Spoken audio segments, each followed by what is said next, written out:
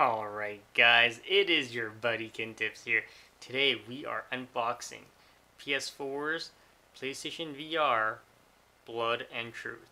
This game apparently got really good reviews for VR. It's like you being in the movie. That's the only reason I picked it up. It's by the people that made London Heist, and if you've ever played it on the demo CD, oh my goodness, that game is fun, okay? I'm waiting. I've been waiting for this game, so I picked it up on Prime Day. So there you go, guys. Check it out. And it's rated M. So London Studio. There you go.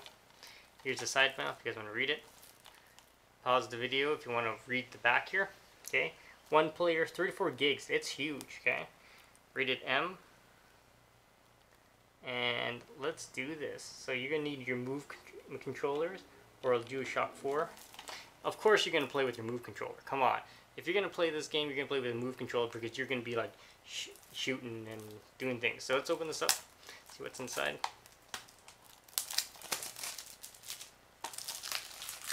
Yeah, I've been waiting a long time for the game like this.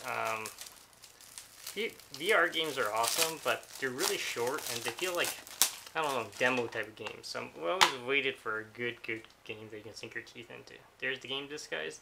Alright, stay tuned for some gameplay footage, my full review, and don't forget to subscribe to the channel, hit the thumbs up, notification button, and like I said, comment below. Let me know. If you have played it, let me know.